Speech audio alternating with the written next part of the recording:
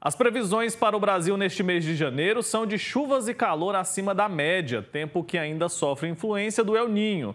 Quem traz os detalhes para a gente é a Ana Luísa Abreu. Ana, bom dia para você. Olá, Wilker, bom dia também a todos que estão acompanhando o JBH e ligados na programação da TV Pai Eterno. Terminamos o ano de 2023 como um dos anos mais quentes de toda a história, com recordes de calor e também de chuvas intensas. Mas o que esperar para 2024 e principalmente para esse primeiro mês do ano? De acordo com meteorologistas, as previsões para 2024 não são animadoras.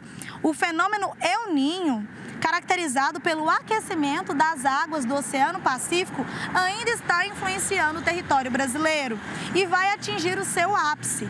E com isso, a expectativa é de muito calor e também muita chuva aqui no território brasileiro, com um verão mais quente do que no ano passado.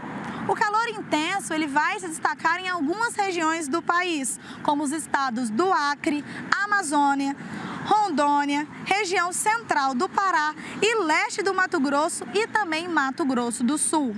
Espírito Santo, Bahia e sul do Piauí também devem ter termômetros acima da média. As chuvas do verão vão chegar em parte do país, com exceção do norte e nordeste, que devem continuar com a seca agravada na região. A estiagem deve ser mais severa nos estados do Amazonas e também do Pará, ou seja, tanto o calor como também a chuva são intensas para esse mês de janeiro.